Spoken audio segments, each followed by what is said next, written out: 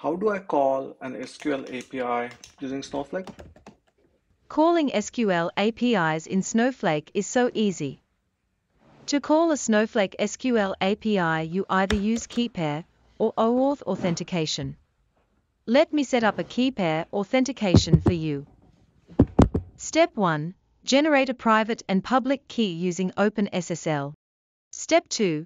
Configure the Snowflake user to use the public key. Step 3. Generate a JWT, also called as JSON Web Token. Now just use this token to call the API. Here is an example used in a curl command. Hey, don't worry. I am an AI assistant and I only have access to the World Wide Web. And your brain.